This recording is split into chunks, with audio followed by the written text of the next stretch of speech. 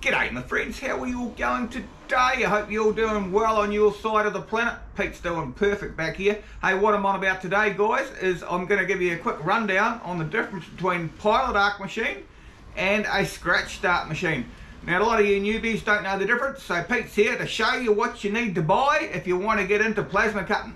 If you're sick of using one of these guys, check out plasma cutting, you'll never go back. Anyway guys, same as usual, you like my videos, subscribe, drop me a like, drop me a comment, come say good day in the comments below, and let's get into it my friends. PetesTools.com. So what we have here guys is just the standard scratch start plasma cutter machine, really cheap, about 200 bucks, 210 bucks, and it's running a PT31 torch. Scratch start means of course that you have to scratch it along whatever you're trying to cut before the thing will actually start cutting. So let's turn it on guys and I'll show you how it goes. Here we go, we've got it started up, you hear the fan starting, we've got it running at 55 amps which is the maximum. So we've got our torch all connected up, we've just got our main lead here, our off on switch here and our earth lead here. Plug some air in the back of it and we're all set to cut. Yeehaw! Now what we'll do guys is we'll put this pilot arc machine to one side so we've got some room to do some cutting. And get rid of this. And here's our scratch start machine here. Like I say, it's just a really cheap machine. I think it was a couple $100. Not the best thing in the world, but you know, if you're still using a grinder, this is probably going to be a lot better than a grinder. But anyway, on today's video guys, I just want to show you the difference between a scratch start and a pilot arc plasma cutter. When they first started bringing these plasma cutters out, there was quite a big difference in the price between a scratch start and a pilot arc. But these days it's only about $20 or $30. So really, you really want to buy a pilot arc. But if you don't want to cut up rusty steel or anything like that, then something like this is perfectly fine as well. So my friends, whether it's pilot arc or scratch start, you're going to have basically the same setup here. You're going to have your earth, you're going to have your on-off switch here, the cable for your on-off switch, and you're going to have your main air and power lead screwing in here. Now the only difference is, if it's pilot arc, it's going to have one more thing here, and it's going to have a connector that you can just clip one extra wire onto, and that's the pilot arc wire. Anyway, stop waffling Pete, and let's cut something up with the scratch start machine.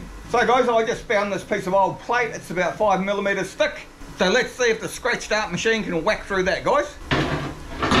So guys, no matter what version of machine you're using, remember to put your earth clamp as close to possible to whatever you're trying to cut, because that way it gives you the maximum power to your torch head. Right, so let's see if we can just whack through this guys. And this is scratch start. Now scratch start means when I pull the trigger, nothing happens. Just you hear the air come out like that.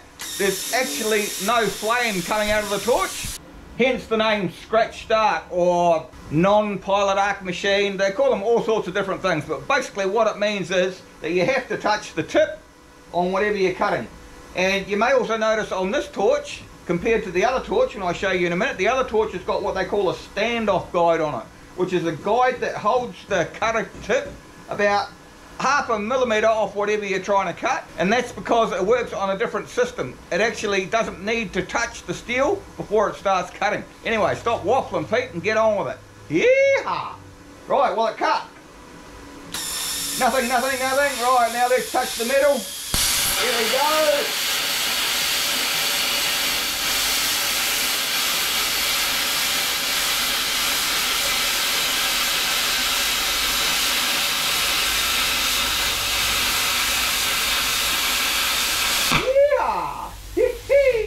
Let me grab a glove of Mundo and we shall see what the cut was like guys. Here we are guys, see that? Yo.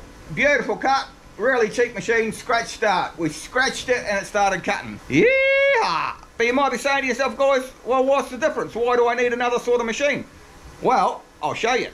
Right, so this is about the same thickness as this guys. Difference is, this is new steel. Well, it's got a little bit of rust on top, but not a lot to mention. Whereas this one is covered in paint. So, if we try and use a scratch start on the paint, what's going to happen? Once again, guys, we just put the earth lead on as close to whatever we're cutting. So we've got everything set up exactly the same. You know how quick it was to cut through this piece. So guys, let's see if it'll work. See, it won't start, guys. It just won't, see that? It just won't fire up. I'm doing exactly the same as what we were before with this piece of metal here, but this one just won't start. And the reason it won't start is because a scratch start needs to have a clean surface to start cutting. Now if I want to start cutting this, all I have to do, like if I have my grinder there, just start the grinder and just grind a little piece off it, or I might be able to just do it with a piece of steel. Let's have a look. So I've got an off cut of steel here, guys. So if I just scratch this a little bit, and you'll see exactly what I mean in a minute. So when I scratch it like that, all I'm trying to do is get a little bit better contact with the metal. Now let's give it a go. Yeah! You notice once I make an initial cut, I can start cutting right through the paint, because what it does is it just burns straight through it after that. It's just the first initiation of your torch. Just won't work if you're on really heavy rusted steel, muddy steel, dirty steel, painted steel. That's the disadvantage with a scratch start plasma cutter, guys. Anyway, let's finish this.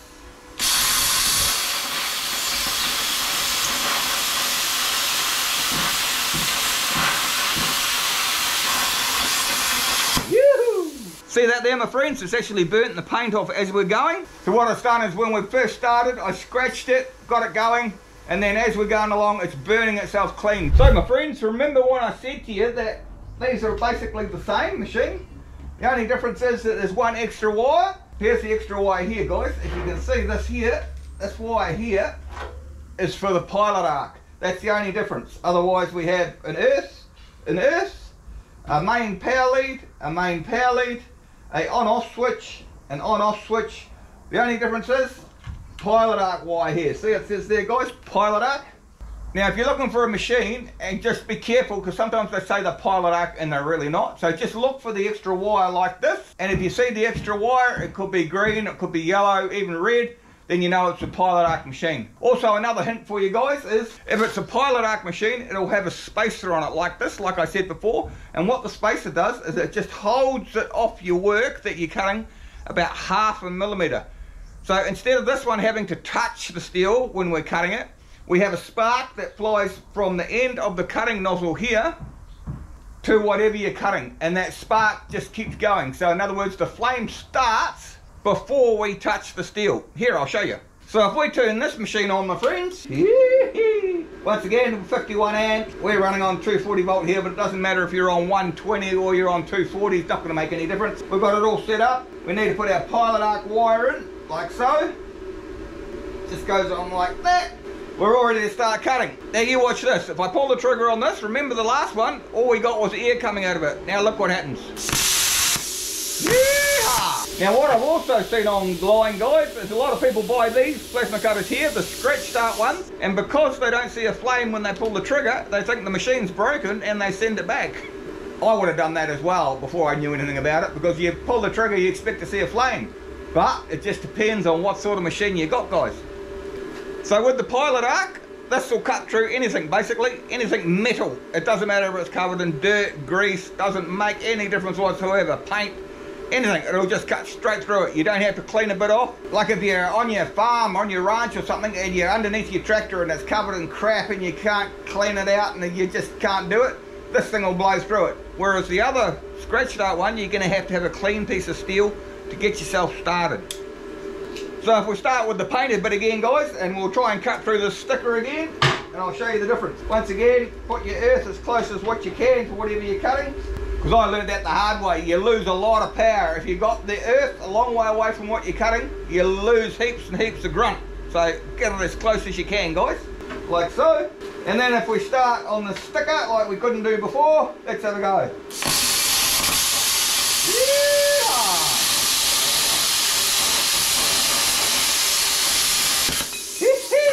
Can you see the difference? Awesome, eh? I think it is anyway. And like the difference in price between a scratch start and a pilot arc machine is only about 20 or 30 bucks these days. So why would you bother buying a scratch start machine? So let's try something even more disgusting, guys. See this here? This has been out in my backyard for God knows how long. It is totally covered in crap-a-mundo. It's covered in rust, old paint. Now there's no way that a scratch start plasma cutter is going to start cutting that without you having to clear off a bit with the grinder first. So let's see what the pilot arc does. Get rid of that one.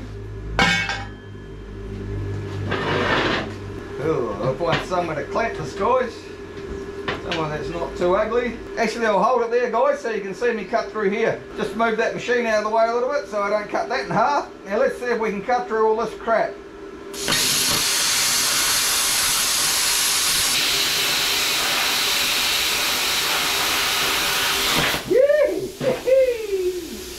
Yo, hot, hot, hot. See that, guys? Covered in crap-a-mundo, cuts it a piece of cake. Now, guys, I hope you understand the difference. You wouldn't think it would make any difference? It makes a huge difference, my friends. Trust me. Oh, I like cutting that, so let's cut another hunk of that off, eh? Cut it down that way, Pete. You see all this oil and crud and all sorts of rubbish in here? Let's try and cut that.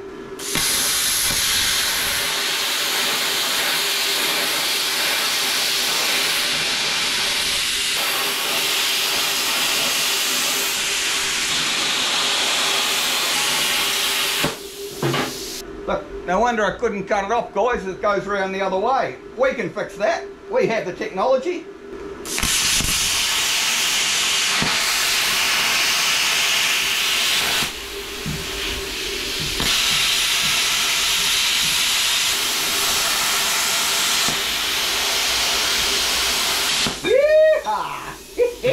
That's why I love plasma cutting, guys. See that, my friends? Not only did we cut it that way, we cut it off the other way as well. Give me pilot arc any day. So, my friends, hope you learned something new about plasma cutting today between a scratch start and a pilot arc machine. Anyway, guys, if you found my video informative and you'd like to subscribe, I'd sure appreciate that. Remember to comment in the comments below, and we'll see you next time, eh? Bye. PeachTools.com.